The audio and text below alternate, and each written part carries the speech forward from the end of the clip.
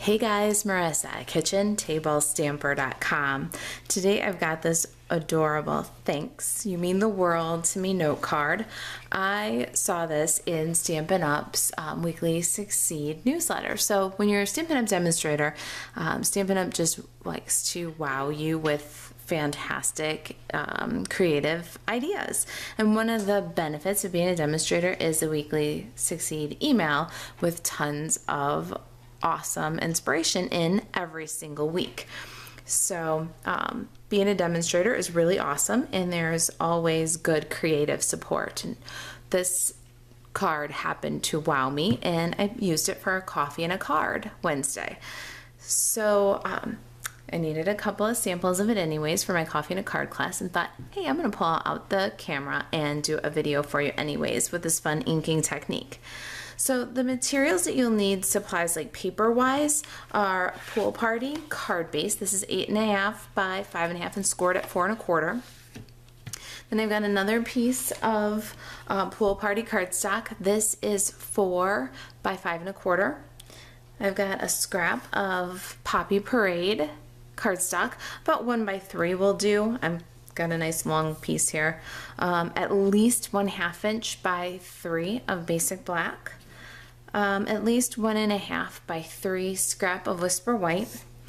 I've got, I don't know, maybe 2 inches, 1.5 inches of Granny Apple Green texture weave ribbon, and then a piece of Bright's Designer Series paper, Poppy Parade, and this is the pattern that's got the script on one side and this kind of Venetian, I guess, on the other side. I've also gone ahead and die cut my watercolor paper, and I die cut this with the Stitch rectangle dies, and I used this C-size rectangle. It's the 3rd largest. It's 4 3/8 by 3 inches.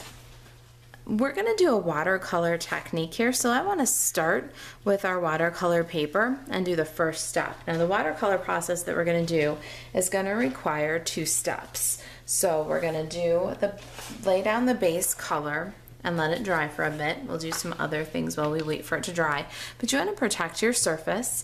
I'm gonna use my grid paper, and I got a little watercolor palette, little tray here, and I'm going to add a drop or 2 of Daffodil Delight Reinker into this tray, and then I'm going to add a drop or 2 of Granny Apple Green Stampin' ink into this tray.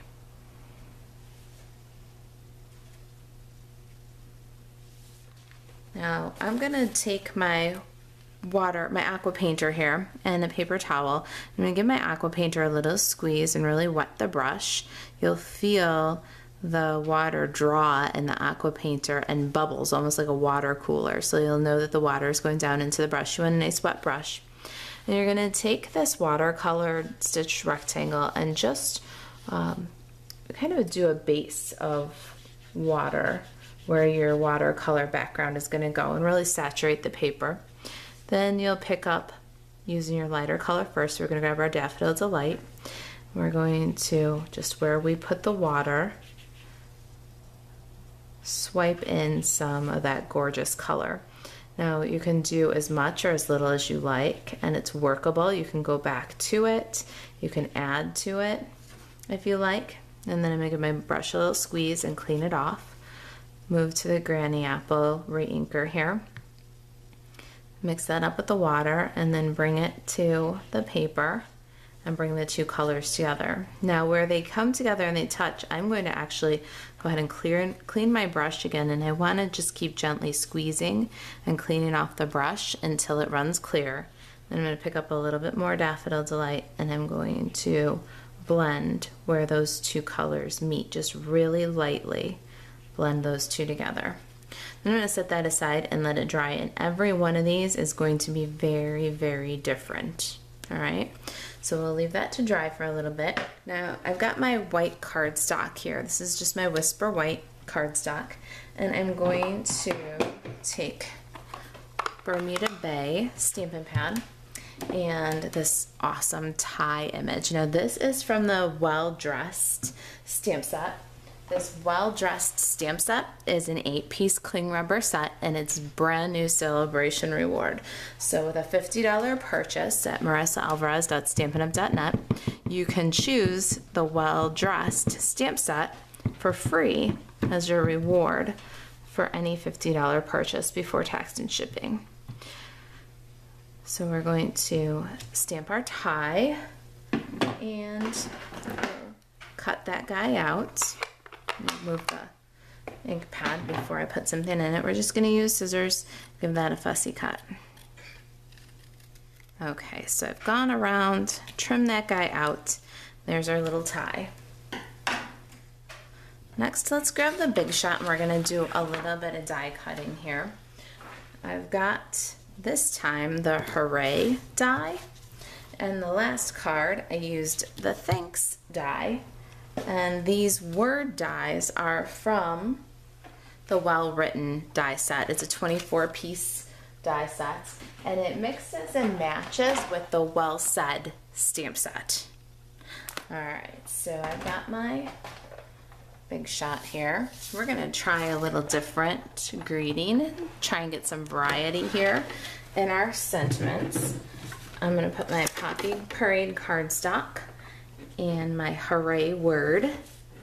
Let's go ahead and die cut that one out.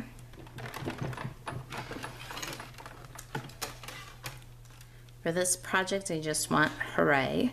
So my Hooray is kind of stuck in the die. If you've got that happen, you can take a little washi tape, a little low tack tape, and pull your cut right out of the die. Pretty cool trick, huh? Alright, so let's clean out the negative spaces, and there's our little Hooray. On our sample, I used Thanks, you mean the world to me. On this one, we're gonna do Hooray, time for a new adventure. Let's see how that works out. Got a little more stamping to do. I've got basic black cardstock and Versamark ink. I've got an embossing buddy. I'm just gonna rub the embossing buddy over my cardstock. White embossing powder standing by. I like to put my embossing powder in a little resealable container like this so that I can ink up, stamp my image, grab the opposite end, and for little sentiments and small pieces like this, you can just dunk into that container, tap off the excess, and there's your perfect sentiment ready to emboss. Alright, now for the heat tool. Let's go ahead and fire that up and change this, melt the powder. Okay, that looks good. Now let's just snip this one out with scissors.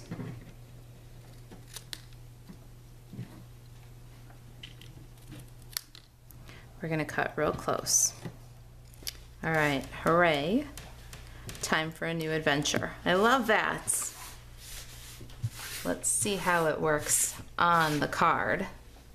Alright, but first we've got a next step in inking, so I'm going to protect my surface again.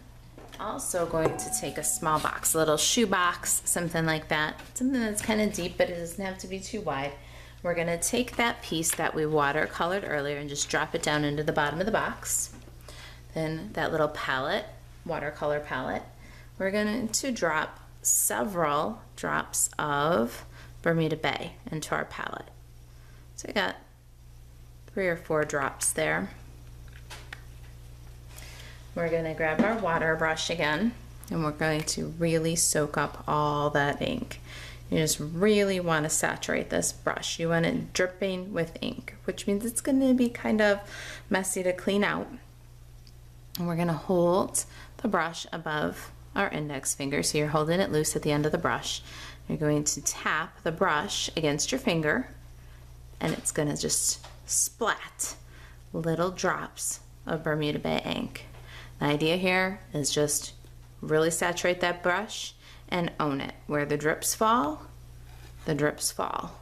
There it is. I'm pretty satisfied with that. Pick it up out of the box. And there's our spatter. Alright, now The next step for us is going to be to clean out this brush.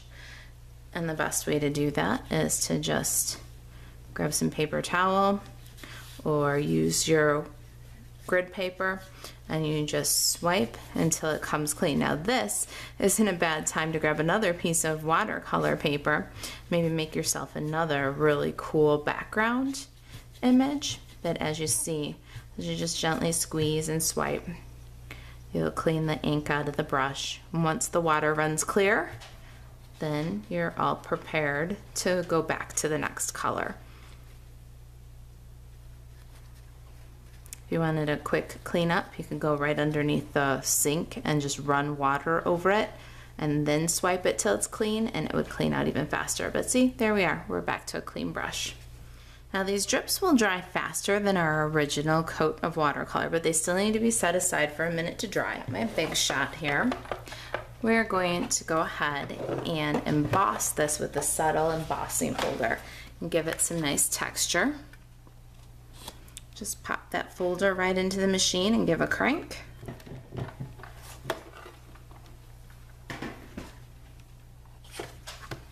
There's our gorgeous subtle texture. It just looks like a linen finish. It's really nice with the tie. All right, so there's our card base and our pool party layer. I'm going to add my pool party layer with Stampin' Dimensionals. It'll be my only bumped up layer. Okay, dimensionals are all sticky. We can center this layer on our card front and get a really nice dimensional base for our watercolor. Bring the watercolor back in here and all those fun little elements that we've made. Hooray, time for a new adventure.